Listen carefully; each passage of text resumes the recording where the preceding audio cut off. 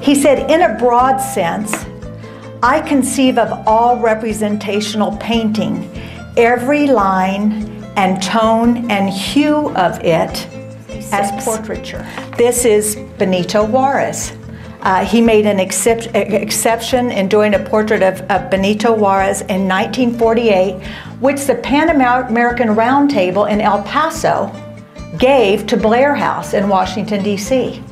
It's now lost. When I served President Bush, I was at Blair House many times, and it's nowhere on the walls, and I asked the people involved with Blair House, and no one knew anything about it.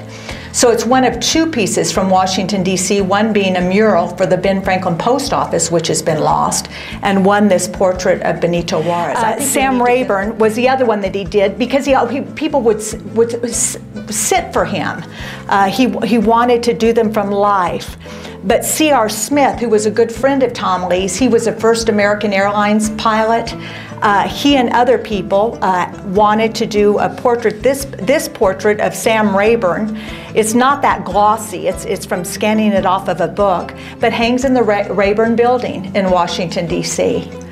And in fact, the exhibit that we're hosting now in the Mills Building, the Wilcox family sent those 9 paintings. Their father was a good friend of Sam Rayburn and helped Tom Lee understand kind of the character of the man. But he said they always heard about Mr. Speaker or Sam Rayburn, but until they saw their father, they owned the drawing, the working drawing, until they had this portrait of Mr. Speaker, they didn't really know what a force he was. But Tom Lee, when he was in high school, had an art club on the roof of that building called the Chocmul Society, named for the rain god, the Aztec rain god. And he did portraits of friends after school, including Ethel Irene Howe, who was Jimmy Rogers' mother. And I think they were sort of romantic in high school. But this was done on the roof of the building where I started my gallery. And actually, this picture helped him get into the Art Institute of Chicago, because Gertrude Evans' sister was named Norma von Swearingen, and she's the one who connected Tom Lee to the Art Institute of Chicago. You see him over on the right with his dad, getting ready to get on the train to go to Chicago. This is the one he mentioned of his brother Joe, and how it warmed his heart to come in and see this. It was done in, I think it says 1928, but he was off at the Art Institute of Chicago and came back and did Joe when he was 17 years old. A beautiful oil study.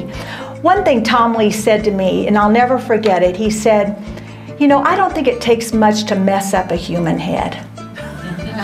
He said the way Picasso did. Picasso was a genius in many ways and didn't always mess up the human head, but he specialized it towards the end of his life. He said, "I think it takes kind of a superior, superficial, look what I can do." But he said to look at the human head and to try to determine how that head fits into the world, how that person holds his head on his shoulders, what's going on behind his eyes. That's what a portrait painter does. Yeah. Have you all seen this one in the museum? Isn't it just a beautiful portrait? His good friend was a painter named Fremont Ellis from Santa Fe. And Tom Lee was never really a joiner. He didn't join the Cinco Pintores or the groups of artists, but he always liked Fremont Ellis and had a lot of respect for him. And in fact, Fremont gave him the land on which he built his first little house with his first wife, who died in 1936. But Bambi Ellis is still living today in Santa Fe and representing her father's work. And she made a gift of this beautiful frontal portrait with the colors in her dress and of the yellow in the chair and the curve of the arm with that hat and holding those flowers in her hands. It's just a beautiful classic frontal portrait. You also see her name as if it's carved behind her. A beautiful portrait of a girl, the composition. But it's a very modern portrait too, you know, with a very stark background. So often people will say that Tom was, you know, as if he didn't know what was going on in modernism. And of course he did. He was very much in tune. He just always used the style his subject demanded. This is Tom and his wife, Sarah. His first wife, Nancy, died in 1936. And really, Sarah became, at the end of his life, he said his magnum opus was his portrait of her. He had been widowed. He was working here in El Paso on the mural in the federal courthouse in 1937 when he first met Sarah. She had been divorced. She was from Monticello, Illinois. She had a little boy. And she came out to visit a friend named Catherine in El Paso. And she met Tom, and Tom introduced, I mentioned this last week at the Cisneros Library, but he looked at her across the table, dinner table at the Poxons, and you can see why I'd say, she's the one for me. And I mentioned this last week, but I'll share it with everybody. He took her, you know how artists will say, you want to come upstairs and see my etchings? Well, Tom said, do you want to come to the courthouse and see my mural? But she said she would, and he took her to the courthouse and took her up on scaffolding and showed her these giants that he did in our courthouse. They're giants of our history, of the indigenous, the Indian, the conquistador, the Mexican, and the Anglo. And she liked it, but she got kind of hot and passed out. And so he brought her down. It's very romantic. Brought her down off the scaffolding and got a wet cloth. But on there's a powder horn with a strap where he wrote Tom and Sarah. He met her, and anyway, she became his muse, really. Sarah Lee became Tom's muse, and I want to show you the first portrait he did of her. I just want you to look at this. Of course, this is this girl from, Tom said things were so green from her hometown that you could hear things growing. And her house, you know, was surrounded by cornfields. And it's amazing how this woman, a book needs to be written about her, but how this woman came out here and married an artist. And her mother said, Sarah, how can you live on an artist's salary? And you know what she said? Watch me. And he also loved the quote by Carl Sandburg that a mountain is something that's fastened down. It's something you can count on. And Sarah was his mountain. She really was his mountain throughout his life. And you can see in this portrait, she is a mountain. When you look at her dress, when you look at that dark sash, you look at the waves in her sleeves, just as you see the undulations in the landscape behind her. It's just a remarkable portrait. And this is the one that was his magnum opus. He did this portrait of Sarah after he returned from World War II. But this man from El Paso, Texas, when he got home, he wanted to paint what he loved. He knew all the more what Mount Franklin meant to him. He knew all the more what his wife meant to him. So this is called Sarah in the Summertime. And you can see where she's backlit. Of course, it's not the desert. Now, it's very interesting. When he came back, it's this verdant green. It's like this rebirth, this refreshment of Sarah. It took him over 123 days to paint just the flowers on her dress. And he said, her mother gave her this dress, and he used calipers actually to measure her exactly as she was. And during the war, I've always compared this to Dante and Beatrice, because, you know, Dante, who basically invented the Italian language based on writing about his love for Beatrice, Tom Lee, and he always held this idealized image of her. And Tom Lee, during World War II, had this photo of Sarah that he always looked. He said it was kind of a distant kind of worship while he was away. And then when he came back, he measured her and actually took longer than he'd ever spent on any other portrait, over 2 years, to paint her. To show you. I want you to see the different styles. Tom always said he uses style as subject demanded. You'll see two different, very different men. I mean, J. Frank Dobie's part is not straight. You can kind of sense him as a professor. My cousin was a professor at Harvard, and they called him Love, large unmade bed. Was it a large? So I think J. Frank Dobie, you look at pictures of him, and he's kind of, you know, a little bit disheveled, and he was a folklorist, so he was a great storyteller. This painting is at the University of Texas. They're done with a brush and ink, these portraits. And then here's Karl Hertzog, very different man. I mean, he was originally from, he was Swiss, and Tom always described him as someone who just loved the smell of ink in a printer's shop, and that's what he did. But aren't these extraordinary? These would have been, these portraits would not have been done for hire. They would have been done out of friendship.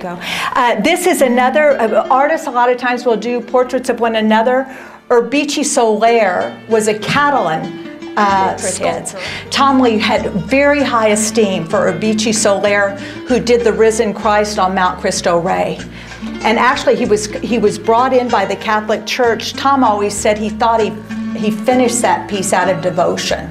He never thought he was fully paid. But here you see where Urbici Soler has done Tom's portrait, and Tom has painted Urbici Soler, the Spaniard, gesticulating with his hands, and of course with the carafe, the Spanish carafe and wine. You probably know it. This is a portrait that got Tom started with World War II. He was asked, he had done illustrations for J. Frank Dobie's books, and Dan Longwell from Life magazine saw them. And he says, there's this artist out in El Paso, let's get him to do soldiers out at Fort Bliss, which were his first ones. This is an old sergeant at Fort Sam Houston, but they sent Tom on the road to show American troops beginning to gear up for World War II. And so the telegram at the bottom says, this is how it all began. But probably his World War II experience remained one of the most vivid in his mind at the end of his life. This is a spread from Life magazine, and it was on, he was aboard the USS Hornet for 2 months, and then it was sunk. And so he documented the men and how he did this whole layout with their portraits and what their roles were on the Hornet. Yeah, Henry Lou said that as long as Lee was in China, that he wanted him to do a portrait of Chiang Kai-Shek. Luce had been born in China and wanted this portrait done. So Tom, after doing H.H. Kung, the finance minister, got a seating with Chiang Kai-Shek, who was a very difficult subject because he was fidgety. He set a Big Ben alarm clock that tick-tock, tick-tock, and gave him like 50 minutes. And Tom asked for a little bit extra time, which was given to him, but very reluctantly. And when he finished, this would not be the finished piece. He would have done a drawing and then come back to a studio in El Paso to do this very detailed, incisive, psychological portrait of Chiang Kai-Shek, who Henry Lou said that Lee was a good portrait painter, but that he failed to capture Chiang Kai-Shek. And I think Luce was cited, I mean, he liked Chiang Kai-Shek, who had worked to throw the Manchu emperors off the throne. I think that's what Tom's father always said, but I think it just wasn't what he wanted to see. But Tom said he painted exactly what he saw. And he probably was like a... Well, after painting Chiang Kai-Shek, he was shown into Madame Chang's quarters, and she was not feeling well. She had on a lilac peignoir, and she was reclining, if I recall correctly. Tom described it in my oral history, but it was like a gold-colored chaise lounge. And when he went in to paint her, to draw her, Chiang Kai-Shek in his robe, by then in a robe, walked across the room very briskly, just to kind of let Tom know, I know you're alone in this room with my wife. And Madame Chang said to Tom, my husband would be a very handsome man if he left his teeth in. But he said he had to pinch himself because afterwards, after he finished Madame Chang, she encouraged him to stay and gave him plum cake. He goes, here I was in the private quarters of Madame Chang Kai-Shek eating plum cake. And she was a very popular figure in the United States. They belong to the Harry Ransom Humanities Research Center. I think Tom, since Henry Luce rejected them, never printed them, Tom kept them. And so they came as a gift. I haven't gotten all that straight exactly when Tom gave some things to the Harry Ransom Center. Harry Ransom was a personal friend of his. There were some pieces that were purchased from Tom Lee and some that were given. But that's where these are housed now. And so some people, like Bill Chickering's widow, we earlier showed this man who was killed in the war by a kamikaze. His widow sent that portrait to Harry Ransom. Mary Yelderman sent George Burrows, you know, where they know that they'll be taken care of. So that's nice, and then a lot of are coming to us that way. The big painting of the left-handed buffalo hunter was Billy Ruth Simpson's, and she left it to the El Paso Museum of Art because she knew we were a repository. And I didn't tell you this story, Joe, but the other, when he was doing Mrs. Wu, the beautiful Mrs. Wu, and then he was disrupted that H.H. Kuhn would meet with them. So he got in a black limousine and they took him up to this, you know, where the finance minister was. But he told me this story that he was in a room. I mean, I imagine in my head it may have been about this size, but it was surrounded by curtains. You know, it was curtains all around the room, and he sat for this H.H. Kuhn, and he talked about the light on this Mongol face, you know, this Asian face. But when he finished, how he got up and his legs knocked the chair over. And so it crashed into the floor, and all these people come out from behind the curtains with machine guns. Oh, God. Tom goes, I sat back down. So very interesting. But this, you know, this is so, Tom loved the Sung school of Chinese painting. And when I led a delegation to China, it's like I sounded like I knew what I was talking about because I knew Tom Lee, and I knew all about the Sung school and how in the Sung school there was earth and there was sky and there was man. And man was always very small. You know, man's small, like in our part of the world. I think that's one reason Tom felt a connection. But it was man who gave meaning to the earth and the sky. Tom says, not a bad idea, not a bad notion. But this is just an extraordinary painting of China. I don't know exactly where someone described him as like a warrior, like sticking his head out of a cockpit looking to pick a fight. And it was Churchill who said, when he saw this portrait, I'm glad he's on our side. And then Jimmy Doolittle, you know, the raid over Tokyo, that's his portrait. All this is done in ink, in brush, and his control of it, and it's almost like knowing every hair on their head. And then Bert Balkan was a Nordic fighter up to the left. All these are just a few samples of what Tom did during the war. This one, a man named Bill Chickering, and I was reading this in Tom's oral history. He told me this story, how they were at Pearl Harbor, and they had kind of sharp words with each other, because they were both correspondents. And Bill Chickering had said, you need to go, Tom had been with the Navy, he says, you need to go with soldiers, and where they're spilling guts on the ground, or, you know, it's kind of bravado. And Tom said, well, actually, Bill, I'm looking forward to getting home. But it ended up that he said, you need to get away from the Navy. Well, he ended up going with the Navy and getting killed by a kamikaze pilot. And so Bill Chickering, after he was killed, Tom did this portrait and mailed it to his wife. And I said, he never did things for pay, things like this for pay, but he shipped it to his wife. And he later told me, he says, I think it was too much for her. The look in his eyes, that look, that foreboding death. And so she ended up sending it to the Harry Ransom Center at UT without talking to Tom, which he thought was wonderful of her. So this is now housed there. But I wanted to juxtapose again, no, I didn't do it. But anyway, I wanted to give you, this is one of the spreads in Life magazine. And this is, when we were at the Marine Museum at Quantico, they have the portrait of Captain Frank Farrell, who's in the lower right there, whom Tom followed. He was part of the first wave that hit Peleliu. I mean, it was a slaughter.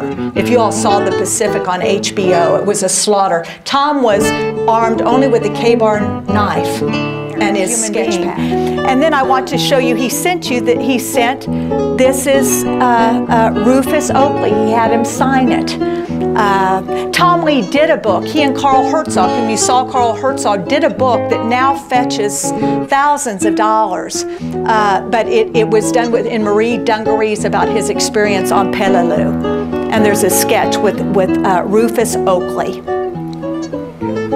I wanted to show you, this is a portrait of Dan Longwell. I'm going to go through these quickly at the end. But Dan Longwell was the editor of Life magazine. This is the man that he would have taken all his pictures up to New York to see. And when he saw those Peleliu pictures, he says, publish every one of them and I don't want to see them ever again. This is Bill Burrows, who was, he was the minister of First Presbyterian Church here. And I never knew Bill Burrows. His widow, named Mary Yelderman, still lives here. But Tom, she's the one who told me how Tom showed up. He would have sat for him because he would have worked for Life. He would have asked him to do his portrait. But she said how the doorbell rang like on Christmas Eve. And they opened the door and Tom just shuts and says, you don't have to be rich, don't want one of my portraits, just interesting. And then he leaves, walks up. But he loved Bill Burrows. And Tom told me that when he was dying of cancer, he was standing by his bed. He goes, what will I do? I think he was really like his confidant. And what will I do? And he said, you'll be all right. This is now, Mary sent that to UT. I'm sorry I don't have one of your dad, Jody, because he did one of Jody Schwartz, who's here, General Polk. I don't have a copy of that. This is Jody. This is their uncle right here, Charles Leavell, who was a great friend of Tom Lee's. And here again, it's like he knows every hair on his head. It looks just like Charles Leavell, a very noted businessman here locally, who introduced Tom Lee to the Wind River Mountains, and he actually wrote a novel set in the Wind River Mountains.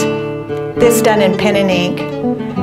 And then this one's never been seen before. I went out and picked it up and had it photographed just for you all. This is Charles's wife. It's a very different portrait than Sarah, isn't it? But she's very, very elegant. This is Shirley Leavell. They lived on the east side of the mountain. They're kind of the twinkles of, you know, the lights of El Paso at night. And a very elegant, she was a very elegant woman. But I wanted to tell you a funny story about her. I told you I was going to tell you about personalities. They were very, very good friends. And they used to call Shirley Leavell and Sarah Lee the Gold Dust Twins because they raised so much money for worthy causes in El Paso. They were very effective fundraisers. But Charles and Shirley were very good collectors of Tom's, but they owned one painting that Shirley didn't like. She didn't want a yucca in her house. So that's the painting. She didn't want a yucca, so I think it was in the garage. And I think it hurt Tom's feelings because he always considered his paintings a personal conversation between him and his friends. But Shirley didn't want a yucca in her house. And the fact of the matter is, this painting ended up being purchased by Robert Deckard, who is the chairman of the Belo Corporation, Dallas Morning News in Dallas. His grandfather was a good friend of Tom Lee's. And when we named the Tom Lee Gallery at the Museum of Art, he called me and said, I'd like to give this. I said, that's great, give it. He did, he gave it. Well, then President Bush was elected, and when Laura came for Tom Lee's funeral in 2001, she says, George wants a painting for the Oval Office. And they chose this one. And a year later, after the Bushes, they hosted everybody who contributed to the Oval Office, including people from the El Paso Museum of Art. My husband and I took Sarah Lee, and it hung there. You'll see Bono with the president. There it is, right to the right of George Washington. Well, Pete Leavell, Jody's first cousin, Pete Leavell, her first cousin, found out about this, and he ran into the president in Boulder, and he says, "Mr. President, my mother owned that painting, but she didn't like it." He says, "But you know, you had that party, you had all those people come to the Oval Office, she should have come." And he goes, "Well, why would I have her? She didn't like my painting." Did you know that, Jody? I love that. Pete told me that. Anyway, I did Tom's oral history at the end of in 1995, and one time I used to, they were elderly then, and he had macular degeneration, but on one of my visits, my great-grandfather baptized Tom Lee when he was 8 years old, if you can believe that. But anyway, I got in the habit of going to see Tom at least once a week, and on one of my visits, he asked me if he might do my portrait. And he was failing in eyesight, but I sat for him like your dad would have and some of these other people. And it was the last portrait that he did. And I'll never forget Snuffy Garrett, who was Tom's dermatologist, and his daughter is here. Snuffy wrote me a letter because Tom invited him in to see what he'd been working on, and Snuffy wrote me, and he said to see this genius, this blind genius, struggling to get your image down. You know, he said how privileged I was, which I realize that, but I've kept that.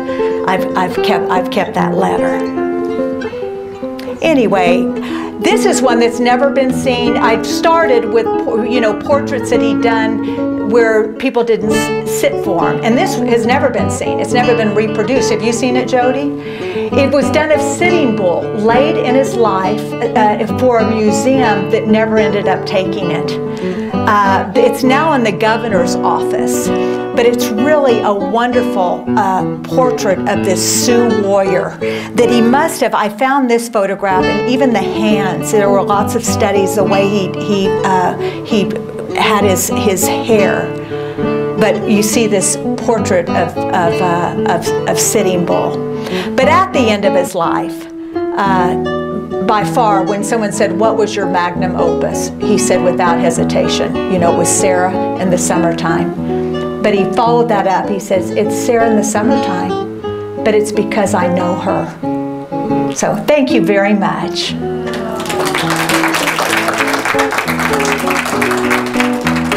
Do y'all have any questions? Any questions or anything? But yes, Jody.